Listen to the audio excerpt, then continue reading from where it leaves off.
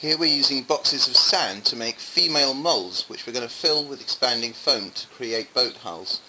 The smaller Sea Rider comes first, and then the more complex shaped Graupner Silver Spirit.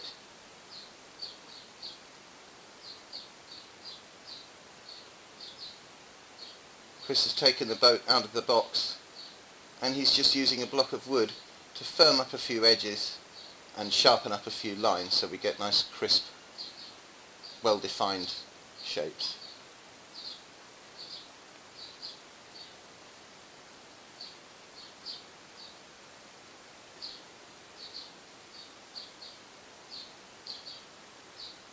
Okay, I've started to dismantle the shuttering, and in a moment I'm going to see if I can pull the thing out intact.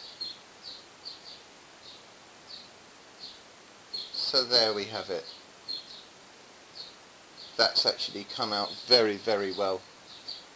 Lovely crisp, clean lines. That's a good result. Once we've washed it off, we should have a nice shaped boat there. But this was the simpler shape and the easier one to do. It'll be interesting to see how this, the Graupner Silver Spirit, comes out. That's not too bad either. It looks as though the gas pressure from the foam has built up and distorted it a little, but it's perfectly usable. You could fix that and use it. One problem with this foam, however, is that the boats come out quite wobbly, quite floppy. If you were going to do this and use the hull, you'd want to probably put some sort of carbon fibre or maybe aluminium rod in the mould just to make it longitudinally stiffer than it is. However, the next day, this is cheap expanding foam. Already the boat has started to distort. This is the Sea Rider, the first one, and in fact it's become unusable overnight. So although this was a worthwhile experiment, you couldn't call this a success. I'm glad we did it though. Perhaps with more expensive foam, better quality foam, it might have worked.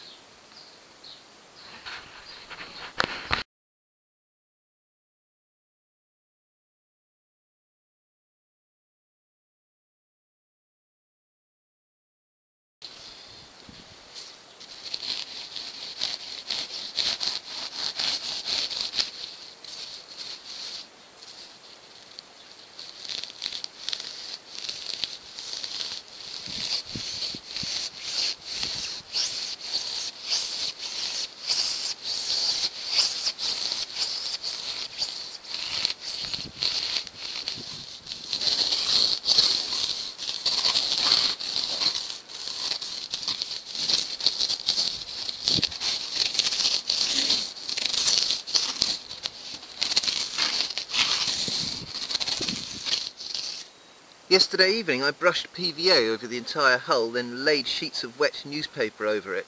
Then I brushed PVA over the top again. It seems to have gone off quite smooth and certainly very rigid. I've just glued on the foredeck, which is made from an old pizza box, while an Oreo cookies box, which is thinner and more flexible, forms the after deck. Now the whole thing is covered in paper. So I'm just using this acrylic filler on the areas where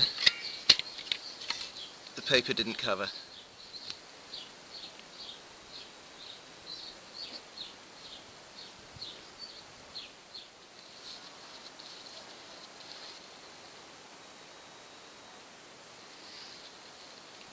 So now I can paint the entire hull with a thick coat of a white polyurethane gloss.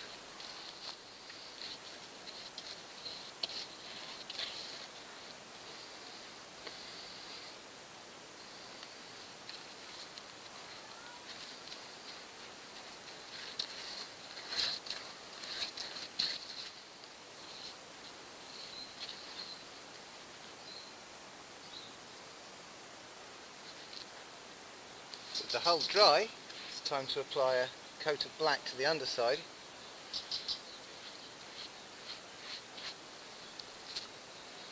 Which of course involves saying goodbye forever to Chloe, 23, from Leeds.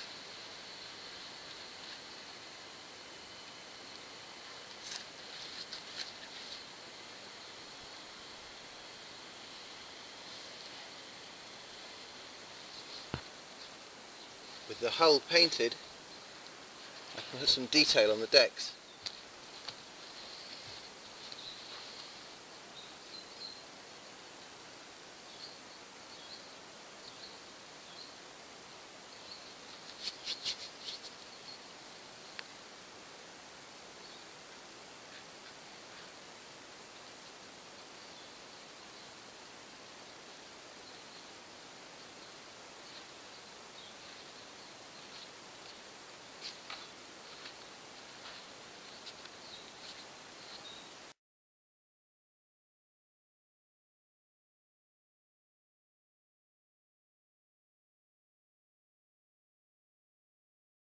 I made a simple companionway and an instrument binnacle for the back of the cabin.